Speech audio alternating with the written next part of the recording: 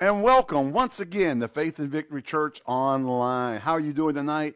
So glad to be with you and blessed to be a part of your Wednesday night with the Word of God.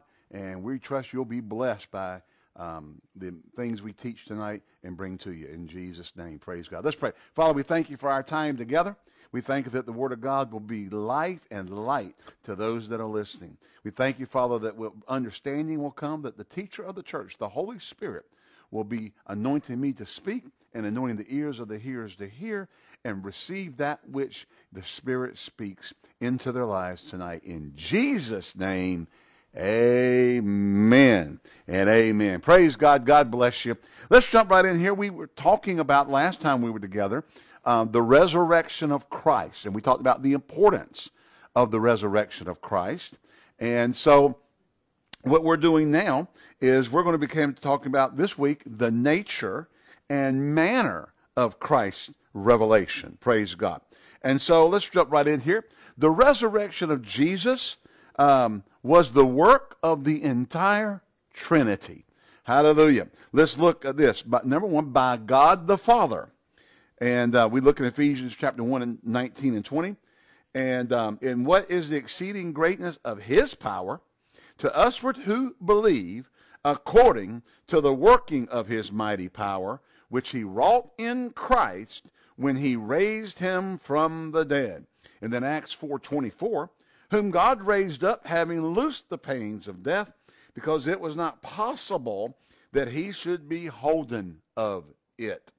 And then Acts 10:40, him God raised up the third day and showed him openly. And then finally, Acts chapter 13, verse 30, but God raised him from the dead. Hallelujah. Jesus is alive. Glory to God. The Father was involved in the resurrection of Christ. Can I get some amens out there? Some glory hallelujahs and even a couple of shandais. Praise God. By his own power, the Son. Jesus said, therefore, over in John chapter 10, verse 17 and 18, therefore doth my Father love me, because I lay down my life that I may take it up again. No man taketh it from me, but I lay it down of myself. I have the power to lay it down, and I have the power to take it again. Now, when Jesus speaks of his own body under the image of a temple, or in an allegorical sense of the temple, he says he represents its restoration as his own work. Over in John chapter 2, verse 19, destroy this temple, referring to his body, and in 3 days I will raise it up. Hallelujah. Now, this doesn't mean that Jesus acted separately from the Father, but it does show the great miracle. In this great miracle of his resurrection, he was not passive. He was involved. Glory to God. Think of the fact of a dead man raising himself. Praise God forever. Hallelujah. And thirdly, by the power of the Holy Spirit. Glory to God. 1 Peter chapter 3 and verse 18 states, for Christ also hath once suffered for sins, the just for the unjust. Glory to God. That he might bring us to God, being put to death in the flesh, but quickened. The word quickened's Old English for making alive, made alive, hallelujah, by the Spirit. And then Romans chapter 8, verse 11, but if the Spirit of him that raised up Jesus from the dead dwell in you, he that raised up Christ from the dead shall also quicken or make alive your mortal bodies by his Spirit that dwelleth in you. Glory to God. Hallelujah. That's Romans 8:11. And so here we have it.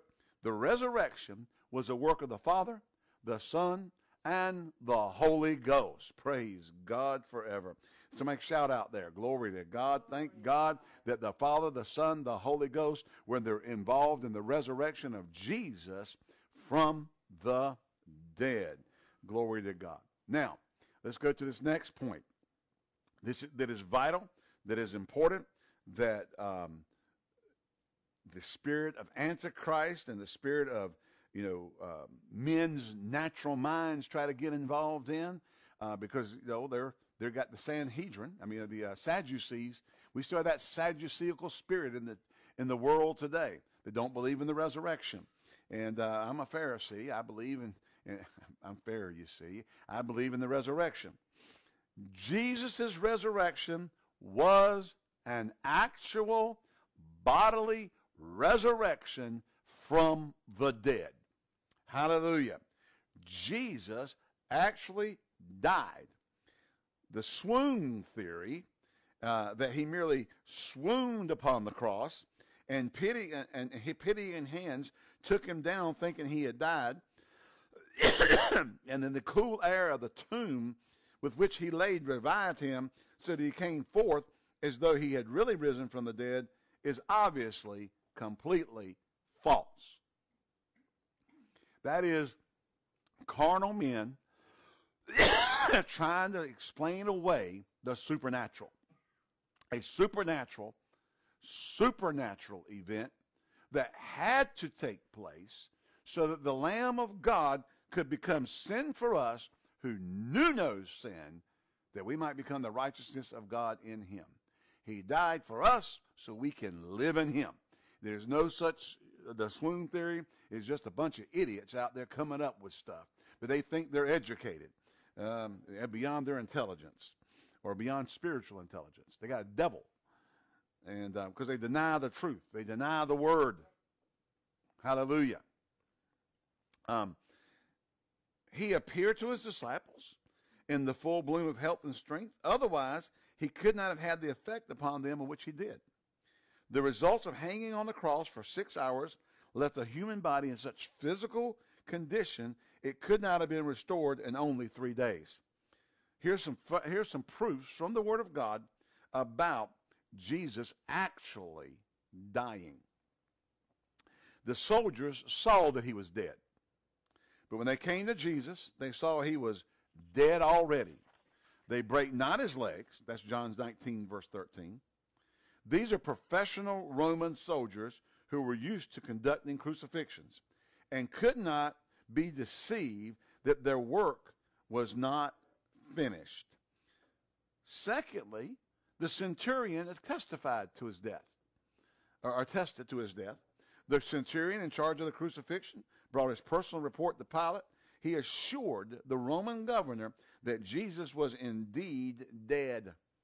And Pilate marveled if he were already dead, and calling unto him the centurion, he asked whether he had been any while dead. And when he knew it of the centurion, he gave the body to Joseph. Mark chapter 15, verses 44 and 45.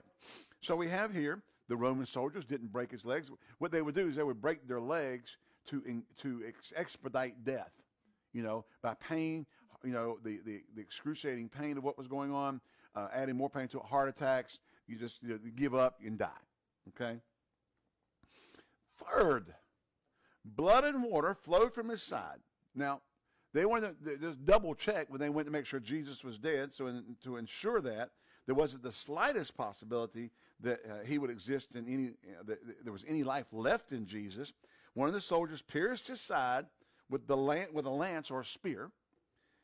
And authorities have claimed that the flowing forth of blood and water is a physiological evidence that his heart was ruptured and that death would be almost instantaneous. Hallelujah. The Expedition of Gospel of John quotes from an article in the Calvin Forum written by a prominent physician in Grand Rapids, Michigan, Dr. Stuart Bergsma. We're just going to leave that one. Bergsma. There we go. I got it right. To the effect that blood and water flowing from a spear wound could have only come from a ruptured heart. Now, what happens is that there's a sac around your heart, and they call it the heart sac. And Jesus' heart had ruptured. And in the time while he was there, the white corpuscles and red corpuscles separated. And they do that. When someone dies, if they're like laying on the floor or laying out like that, and they die, you'll look at them and they'll be like pale on one side and bluish colored on the other. And that's because the blood serum has separated and settled.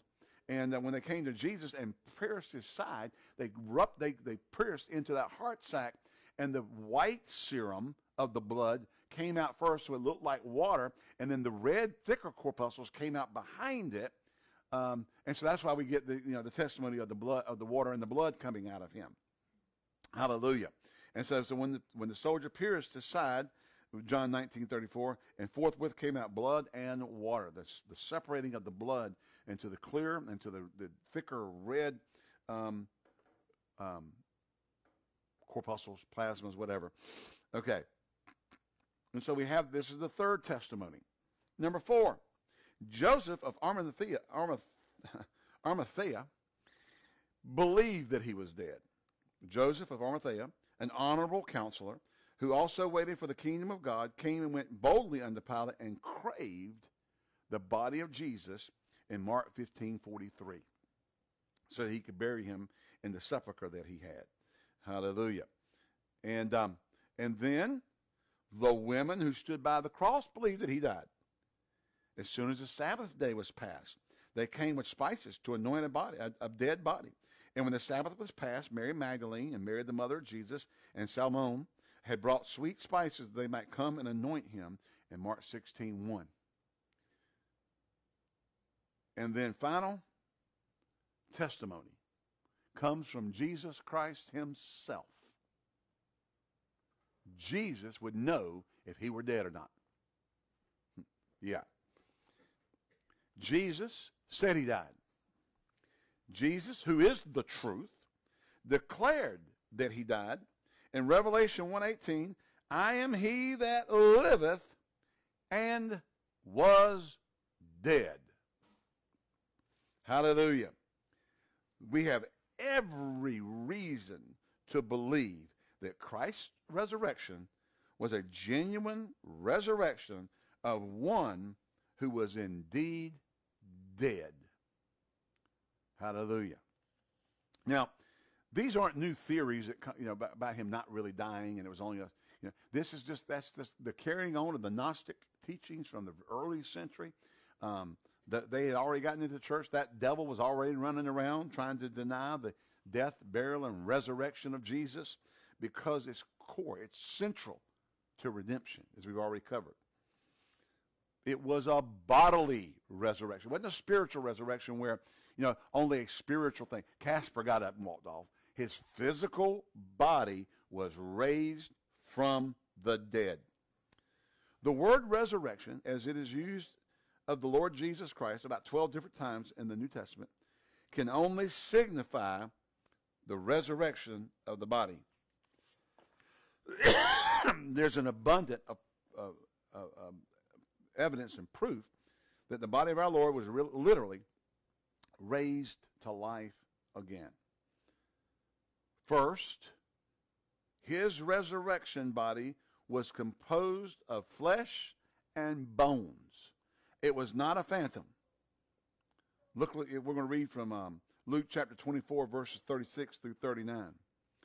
And as they thus spake, Jesus himself stood in the midst of them and said unto them, Peace be unto you. But they were terrified and affrighted, and supposed they had seen a spirit. And he said unto them, Why are you troubled? Why do thoughts arise in your hearts? Behold my hands and my feet. This it is I myself. Handle me and see. For a spirit hath not flesh and bones, as ye see me have. Now, we understand man is a spirit, has a soul, lives in a body, but he's saying this isn't a spiritual manifestation. There's actual physical flesh here. Handle me, touch me.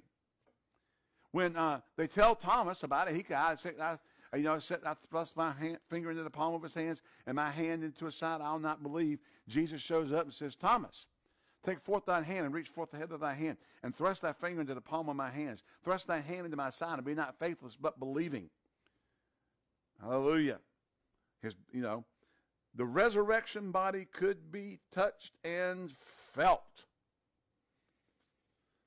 And as they went to tell his disciples, behold, Jesus met them, saying, All hail. And they came and held him by the feet and worshipped him in Matthew 28:9. Behold my hands and feet, that it is I myself. Handle me and see, Luke 24:39. Then said he to Thomas, reach hither thy finger. Behold my hands. Reach hither thine hand, and thrust it into my side. And be not faithless, but believing. In John 20:27. Again, we're talking about physical resurrection. He ate before them. And while they yet believed not for joy and wondered, he said unto them, have ye any meat?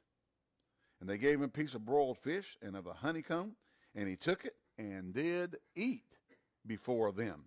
Luke 24:41 through 43. This is the Pirates of the Caribbean where they're drinking and the blood, the wine's coming out to the bones, because they're whatever. I guess the original zombies, the original Walking Dead. Hallelujah. Next, so we have these three so far. Next, the disciples recognized him. It's a natural response that they recognized him by his physical features. And their eyes were open, and they knew him, and he vanished out of their sight. Luke 24:31. Jesus said unto her, Mary. She turned herself and saith unto him, Rabboni, that is to say, Master. Mary Magdalene came and told the disciples she had seen the Lord, and he had spoken to her these things in John 20:16 and 18. Then were the disciples glad when they saw the Lord. John 20:20. And therefore that disciple let's make something spiritual out of that. The disciples were glad when they saw the Lord. Praise God, it's 2020. It might be John 2020, but it's the year 2020. We see the Lord, and praise God, we rejoice. Amen. Come on now. Help me out here, church. Therefore that disciple whom Jesus loved saith unto Peter, it is the Lord. In John 21:7. Glory to God. He appeared to have the same body into which the nails had been driven and the spear had been thrust. And we'll cover some scriptures again. And when he had thus spoken, he showed them his hands and his feet, Luke 24:40. And when he had said so, he showed unto them his hands and his side, John 20:20. The scripture indicates that these same wounds will be visible in his body when he comes again. And they shall look upon him whom they have pierced. Zechariah 12:10. That's prophecy. And one shall say unto the other, what are these wounds in thine hand? And then he shall answer, those which I was wounded in the house of my friends. Zechariah 13:6. And behold, he cometh with clouds, and every eye shall see him, and they also which pierced him. Revelation 1:7. So we have here the Bible showing us that Jesus will bear these marks in his body forever. It is the sign of our redemption. Glory to God. Hallelujah. 6. Jesus himself foretold his bodily resurrection. Glory to God. Amen. He said, destroy this temple, and in 3 days I will raise it up. But he spake of the temple of his body. When therefore he was risen from the dead, his disciples remembered that he had said this unto them, and they believed the scripture and the word which Jesus had said. John chapter 2, verses 19 through 22. Jesus said he would raise that body up from the dead. Glory to God. And then number 7, David, prophesying by the Holy Ghost, prophesied that his body would be raised up. And we have in Psalm 16:10, for thou wilt not leave my soul in hell, neither wilt thou suffer thine Holy One to see corruption. The Jews, in keeping with others in eastern lands, believed that corruption of the body set in on the 4th day after death. Jesus was raised on the 3rd day. This gives significance to Martha's words concerning her brother Lazarus. Lord, by this time he stinketh, for he's been dead 4 days. John 11:39. So, when Jesus went to raise Lazarus from the dead, it was past the 3-day mark for, the Jewish belief. They believed the spirit stayed with the body for 3 days. but they also believe that corruption had set in. But the Bible said Jesus would not see corruption, and so he was raised on the third day. Okay, it was a unique resurrection. There are eight incidences, hallelujah, of human bodies being raised from the dead as recorded in Scripture. They are the son of the widow of Zarephath in 1 Kings chapter 17, verse 17 through 24. And then we have the Shunammite woman's son in 2 Kings 4, 17 through 27. The man who was laid on the bones of Elisha in 2 Kings 13, 21. Yeah, remember that? They were out in battle, and one of the young men got killed, and they didn't have time to bury him, so they just threw him in Elisha's sepulcher. He rolled down, ran up against the bones, and they're out running, and next thing you know, here he comes, running behind. Hey, guys, wait up, wait up. I bet they ran faster than they've ever run in their life. Hallelujah. Because they just threw him in the sepulcher dead. Glory to God. And which was the 14th miracle of Elisha, the double portion. Hallelujah. That 14th one was posthumously. Glory to God. Jairus' daughter, in Mark 5, 22 through 43, Jesus raising her from the dead. The young man of Nain in Luke 7, 11 through 17. Lazarus in John 11. Tabitha in Acts 9, 36 through 43. And Eutychus in Acts 20, verses 7 through 12. These, we have every reason to believe from Scripture and no implication in Scripture that these were immortal resurrections with an immortal body. They eventually died again. Jesus was more than a reversal of his death. 1 Timothy 6:16 tells us that he alone hath immortality. Knowing that Christ, being raised from the dead, dieth no more, death hath no more dominion over him. For in that he died unto sin once, but in that he liveth unto God. Romans chapter 6, verses 9 and 10. Jesus says, I am he that liveth and was dead, and behold, I am alive forevermore. In Revelation 1:18. Though the body that was raised from Joseph's tomb was the same body in which Jesus had lived and ministered, it was somewhat different. Yeah.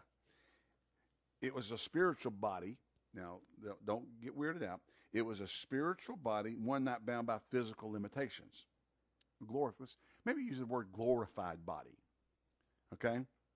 He could enter a room through the doors were shut.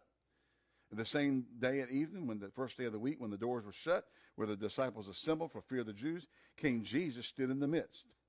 And again, after 8 days, his disciples were within, and Thomas sat with them, and came Jesus, the doors being shut, and stood in the midst. So his body, being glorified, doesn't have physical constraints of this realm. It's able to function in a higher level, the way man was created to function in the beginning. Again, Jesus' resurrected body was unique in that it was not recognizable at times. The incident of the two disciples on the way to Emmaus, E-M-M-O-A-U-S. The occasion of the tomb when Mary mistook him for the gardener, and the disciples on Galilee after a fruitless night of fishing. There were times they didn't recognize him until he spoke to them or whatever. Then, boom, they could see. All right. So, we're establishing here that Jesus physically died, that Jesus physically was raised from the dead. This is not, conjecture or and we just discount any theories and any ideas and any godless teaching that teaches he didn't. That's just right out of the straight pit of the hell.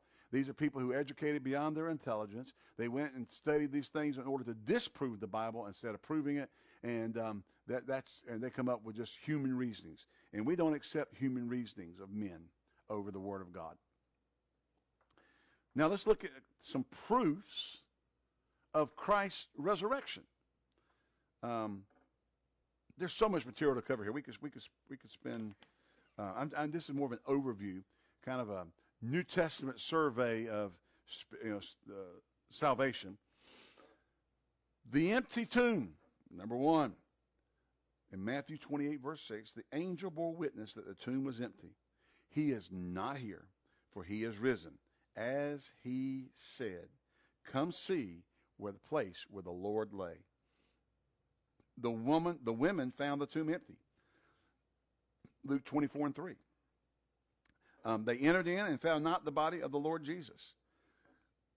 Mary Magdalene testified the same. That she runneth and cometh to Simon Peter and to the other disciple, John, whom Jesus loved, and said unto them, they have taken away the Lord out of the sepulchre, and we know not where they have laid him. John 20:2. That his body had been stolen from the sepulchre was a story told by the soldiers only after they were bribed.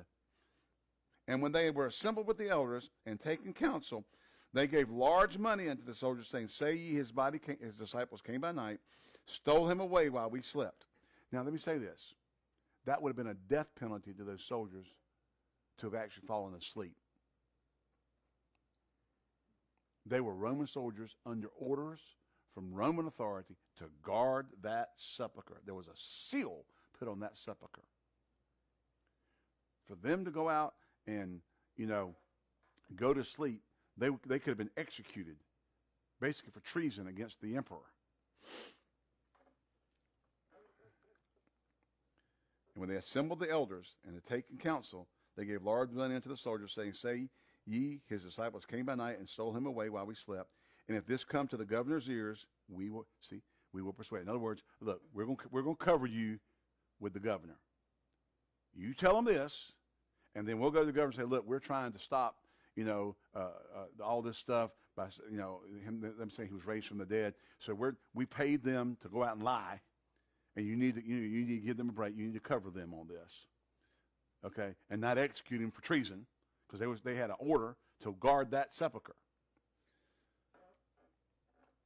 and secure you. So we have enough favor with the governor that we're going to protect you. Okay, they were the Gestapo of their day. They were working in cahoots with the version of the KGB back then, and that's basically what they were doing. So they took the money and did as they were taught. And this saying is commonly reported among the Jews until this day. Matthew 28:12-15 stated that. They took that, they had the lying mainstream media supporting their narrative of lies. Okay. Now, such a happening would be utterly unlikely. The disciples were so filled with discouragement and timidity, it is doubtful they would have had the courage to perpetuate such an act. In 1879, a Roman edict was found stating that it was illegal under the penalty of death to rob a tomb or to move a body from one place to another. Thus, the disciples would have been guilty of death. It is amazing that the enemies of Christ remembered what the disciples had forgotten. Now, the next day, that followed the day of preparation, the chief priests and Pharisees came together unto Pilate, saying, Sir, we remember the deceiver said while he was yet alive, after 3 days I will rise again.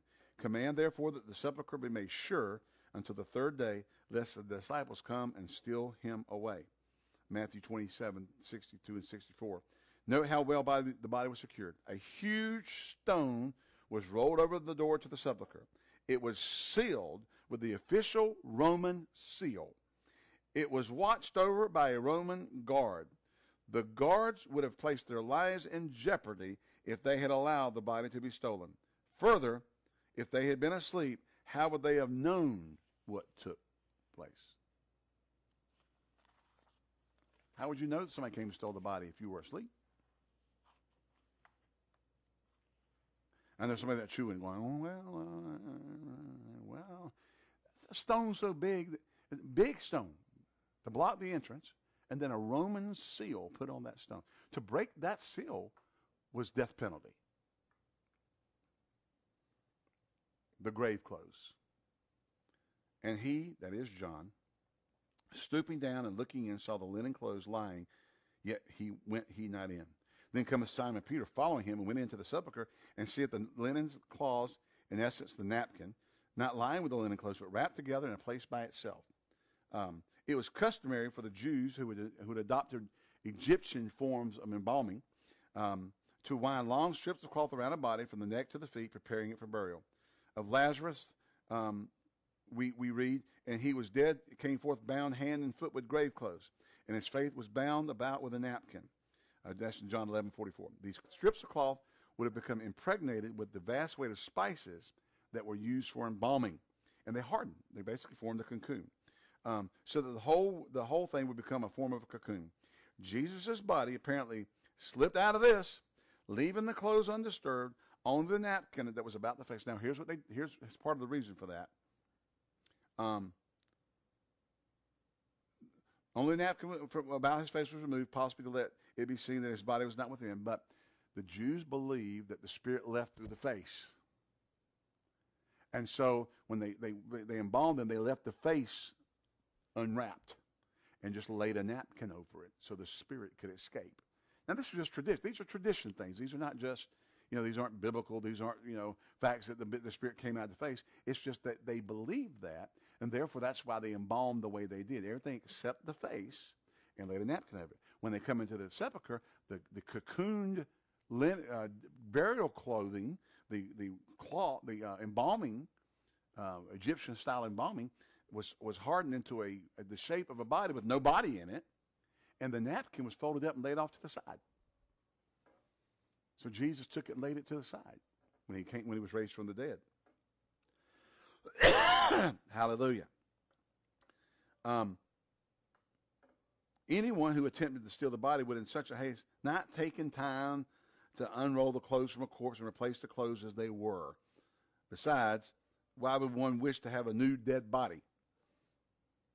If the lie were true and the disciples did steal the body of the Lord, it is incredible that they would have been inspired and willing to devote their lives to the propagation of a colossal falsehood. Remember, Peter was crucified upside down for bearing witness to the death and burial and resurrection of Christ. If it really didn't happen, it'd be kind of hard for him to go die for it. Hello? Okay. Each of the disciples, with the possible exception of John, were reputed to have suffered a martyr's death for the message he proclaimed. Now, John, they tried to martyr him. Fox's Book of Martyrs tells us they tried to boil him in oil, and that didn't work, and so they banished him to the Isle of Patmos. Dropped him in the oil, and he came out like the 3 Hebrew children in the fiery furnace. Glory to God.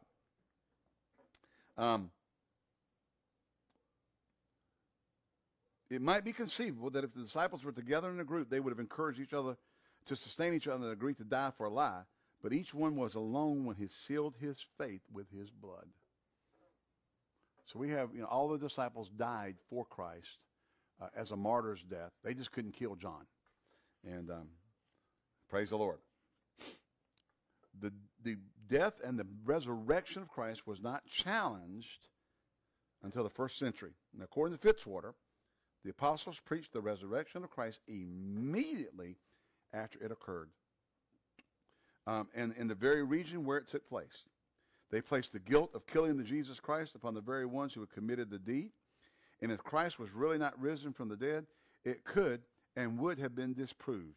But there is no hint in history, sacred or profane, of anyone's challenging this fact of the apostles' preaching. Hallelujah. Amen. People have been coming out saying, no, he was dead. You guys are just lying. They don't have any record of that. And what in the world was that? Well, we'll find out. All right. All that would have been necessary would have then for them to have proven that Jesus was dead was to produce his body. But it was all a lie. They all kept lying about it in order, to stop the spread of the message that Jesus was raised from the dead. Now, remember, he was seen of the disciples. He was seen of more than 500 before his ascension into heaven. Glory to God.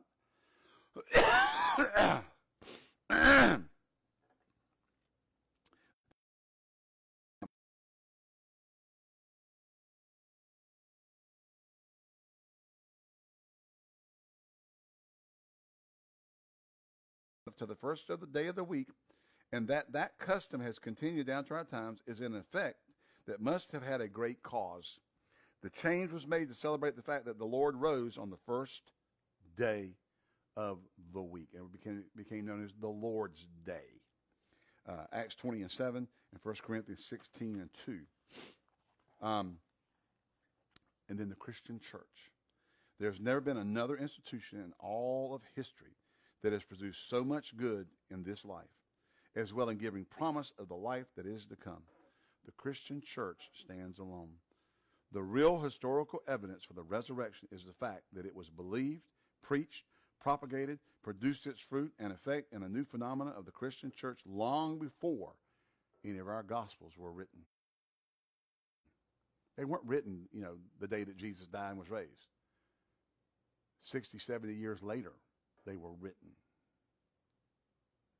Okay, they were, excuse me, they were put to paper or to parchment and written, and ultimately became canon in the church.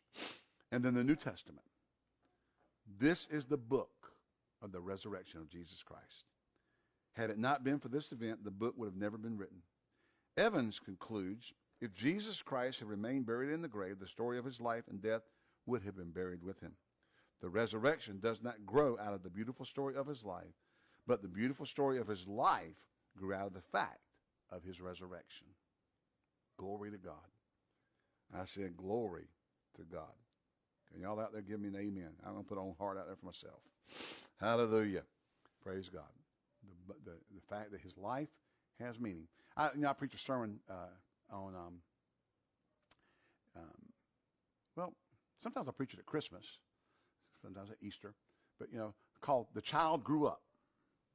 Because you see, the babe in the manger has no significance without the Christ on the cross and the empty tomb, subsequent empty tomb. Without those events, the babe in the manger means nothing. There wouldn't even been a story about it. It would have died when he died. There would not have been a Christian church. There wouldn't have been Paul's writings. I mean, Paul has such a supernatural encounter with Jesus that he wrote the vast majority of New Testament doctrine, by far.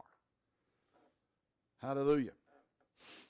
The results and benefits of his resurrection. There's benefits from Jesus being raised from the dead. Number one, it provides a firm foundation for our faith in God. It provides a firm foundation for our faith in God. Who by him do we believe in God, that raised him up from the dead and gave him glory, that your faith and hope might be in God. 1 Peter 1:21. Only God can raise the dead. He proved that he is God when he raised up Jesus. Secondly, in Jesus Christ, his resurrection is a firm affirmation that he is all he claimed to be, the very Son of God. Romans 1:4. And declared to be the Son of God with power, according to the Spirit of holiness, by the resurrection from the dead. Glory to God. Hallelujah. Christ was not made to be the Son of God by his resurrection. He was declared to be. Hallelujah. Had Christ remained in the tomb, there would have been no reason to believe he was any different than all those who had died before him. The Jews twice asked Jesus to show them a sign by which they might believe. And in each case, he gave them a sign that pointed to his death and his resurrection. The first was that of Jonah being 3 days and 3 nights in the fish's belly. Matthew 12:38-40. The second pointed to the destruction of the rebuilding of the temple of his body in John 2:18-21. And so he was declared to be the Son of God by his resurrection, not made the Son of God by his resurrection. Hallelujah. And that another benefit of the resurrection, it provides assurance of the forgiveness of sins. that if thou shalt confess with thy mouth the Lord Jesus, and shalt believe in thine heart that God has raised him from the dead, thou shalt be saved. You know, when you're 62 years old and your voice is still cracking down, I guess that means you got another 60, 70 years out there in front of you. Hallelujah. You're just beginning to get into puberty there. Oh, my. Romans 10:9. So go ahead and laugh, folks. Come on now. The sinner's justification is confirmed by the resurrection of Jesus Christ, who was delivered for our offenses and was raised again for our justification. Romans 4:25. Only by his resurrection can the believer have confidence that God was satisfied with the sacrifice Jesus had made in his behalf. Indeed, the new birth is said to be accomplished because of his resurrection. Blessed be the God and Father of our Lord Jesus Christ, which, according to his abundant mercy, hath begotten us again unto a lively hope, glory to God, by the resurrection of Jesus Christ from the dead. Hallelujah. We have an understanding, merciful and faithful high priest in heaven. Hebrews 2:17. Wherefore, in all things it behooved him to be made like unto his brethren, that he might be a merciful and faithful high priest in things pertaining to God, to make reconciliation for the sins of the people. Romans 8:34 says, who is he that condemneth? It is Christ that died. Yea, rather, that is risen again, who is even at the right hand of God, and also maketh intercession for us. Talking about his high priestly ministry. Hallelujah. Christ who died, yea, is risen again. And then Hebrews 7:25, wherefore he is able to save them to the uttermost that come unto God, seeing he ever liveth to make intercession for them. So as a high priest, he died for us, was raised from us, and now he ever lives to make intercession for us. Glory to God. Hallelujah. Next, it assures the believer that all the needed power for life and service is available. The Apostle Paul expressed the greatest desire of life when he said in Philemon 3:10, that I may know him and the power of his resurrection. Glory to God. Hallelujah. I want to know him and the power of his resurrection. This great miracle, which always stirred faith in the followers of God in Old Testament days, was the deliverance of the children of Israel from Egypt. Time after time, the prophets stirred faith in the people, reminding of what God had done for their families at the Red Sea. The greatest demonstration of God's power in the New Testament is the raising of Jesus Christ from the dead. And indeed, this seems to be the yardstick by which God's power is measured. Paul's prayer for the saints at Ephesus states that we might know what is the exceeding greatness of his power towards us who believe, according to the working of his mighty power, which he wrought in Christ when he raised him from the dead. Glory to God. The exceeding greatness of his power towards us who believe. That power that he worked in Christ. When? When he raised him from the dead. We're talking about the power of God working in your life, working in you, working in everything you're putting your hand to, working in your physical body, is the same power that raised Jesus up from the dead. If that don't put some shouting shoes on, nothing will. Glory to God. Hallelujah. Amen. I don't see little dancing people running across my screen. Hallelujah. You know, little John Travolta type stuff. Glory to God. Or you can put a chicken, do a Pentecostal chicken. Praise God. Hallelujah. Amen. The believer has the assurance of resurrection and immortality. 1 Thessalonians 4:14 says, for if we believe that Jesus died and rose again, even so, them also which sleep in Jesus will God bring with him. Knowing that he which raised up the Lord Jesus shall raise us up also by Jesus, and shall present us with you. 2 Corinthians 4:14. Because I live, you shall live also, Jesus said in John 14:19. Glory to God. Amen. And we got other scriptures we could give you. In John 5:14, we read, death reigned from Adam to Moses. As a dread monarch on a sepulchral throne, death had continued to reign over the sons of men.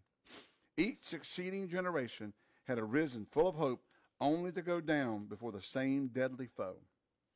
In Hosea 13:14, God had challenged, O death, I will be thy plagues. O grave, I will be thy destruction. But still, death reigned. But now, oh, glory to God. But now, in the resurrection of Jesus, death was defeated. Hallelujah. Christ defeated death, not avoiding it, but by enduring and conquering it. Through death, he destroyed him. Through death, he destroyed him that had the power of death. That is the devil, Hebrews 2:14. The power of his resurrection conquered the power of death. In one of the last pictures we have of Jesus, the Savior, he has what? In Revelation 1:18, the keys of hell and death. So when this corruptible shall have put on incorruption, and this mortal shall have put on immortality, then shall be brought to pass the saying that is written, death is swallowed up in victory. O death, where is thy sting? Hallelujah. O grave, where is thy victory? The sting of death is sin, and the strength of sin is the law. But thanks be to God, which giveth us the victory through our Lord Jesus Christ. Hallelujah. 1 Corinthians 15:54-57 makes you think of that Keith Moore song. Now, thanks be to God. Hallelujah. Thanks be to God, which gives me the victory. He gives me the victory. He gives me the victory. Anyway, amen. Glory. Make you shout for Jesus. Praise God. So don't go away. If I start seeing numbers go down, because I'll stop singing. Hallelujah. And it guarantees the certainty of a day of judgment. There will be a time of judgment for both the godly and the ungodly, because he hath appointed a day in which he will judge the world in righteousness by that man whom he hath ordained, whereof he hath given assurance unto all men, and that he hath raised him from the dead. In Acts 17:31. Evans declares that the resurrection of Christ is God's unfailing testimony to the coming day of judgment. The one is as sure as the other. Glory to God. Now here, we enter into the judgment of life because you're born again. Hallelujah. Jesus was raised from the dead. It's a fact. Hallelujah. And if you believe on him, that confess with your mouth that Jesus is Lord, and believe in your heart God raised him from the dead, you shall be saved. Glory to God. Hallelujah. Oh, Lord, I got people out there with running. Got running folks out there. Praise God. Hallelujah. I love my church. You people are awesome. Glory to God. Amen. Praise God. Well, we're so glad you joined us tonight. Next week, we're going to pick up on the ascension and glorification of Jesus Christ. So we've covered the need for the death of Christ, the fact that it was a bodily, physical death, that he was resurrected, that it was a bodily, physical resurrection, and that there were benefits that apply to us as individuals through that resurrection. Glory to God. And so next week, we're going to get into the ascension and the glorification of Christ, and continuing to move along on this subject of the doctrine of salvation. Praise God. At this time, it's time to receive our weekly offering for Wednesday nights. If you're watching and you want to give through electronic means, we use PayPal and or the Cash App. It's the Square Cash, but they just call it Cash App now, that little green box on the apps with a little dollar sign on it, which is the most effective way. The second most effective is PayPal. But, whichever one you use, that's fine. Glory to God. you can give to the church. We have a special need going on right now. We had to buy a new Mevo camera. Ours was over 5 years old, and we think it just cooked. It was starting to do some quirky things and weird things, and this past Sunday it just got so hot we couldn't even. It turned off, wouldn't turn back on. We've just been having some trouble with it for a while, and so we purchased the newest one, newest stuff. Had to do it, but if you want to help give towards that, you can, and just in a special offering for that. Glory to God. Those watching coming Sunday, you want to bring a check, that's fine. It costs us $650 to buy everything: new stand, new camera, new cables, new power supply, new this, new that. Hallelujah. All the things that we needed for it, but praise God. This is what you're watching it on tonight. I don't know if it's any better. Is it way better? Okay, it's way better, they said. Hallelujah. I'm not really aware. So it looks like really better. Okay, it looks really better. I don't know if you're watching, maybe you think it looks really better. Glory. Who? The Schubert said it looks great. Thank you, Schuberts. Praise God. So we have a $650 need. You want to give to that to take care of this so we can continue to broadcast online with the state's new possibility of locking us back down after today's news conference. We don't know what's coming. They're kind of prepping us for something. And we need to be able to continue to reach out to our people and to all those who watch us online and to our congregation if we can't all meet in person. So this is important technology that we have to continue to have so we can continue to reach everyone getting through this craziness. We're victorious, but, people shut down buildings and all this kind of stuff, and you can't make people open their buildings. So we just, I'm just saying that's the stuff that's going on. So please be a part, supply that. Also, if you want to give to our building fund, that's out there. We're almost over halfway to 17,000 from 16. We're like 16,690 or something like that. So we're moving up. Actually, some more came in today, so it's over 16,700. Hallelujah. That's just awesome. Praise God. We're moving on up. Hallelujah. And and of course, your general tithe and offering. If you're giving to the general church fund, general accounting with your tithe, praise God. Father, in the name of Jesus, we bless all those who get involved in our church through giving. We thank you they're blessed abundantly. And we thank heaven's windows are opened unto them, and they receive blessings that can't have room enough to receive. In Jesus' name, amen. We love you. God bless you. I want you to remember these words from 1 John chapter 5, verse 4. And ye are of God, little children, and have overcome them. And this is the victory that overcometh the world, even our faith. God bless you, and we'll see you next time here at Faith and Victory Church online. Good night.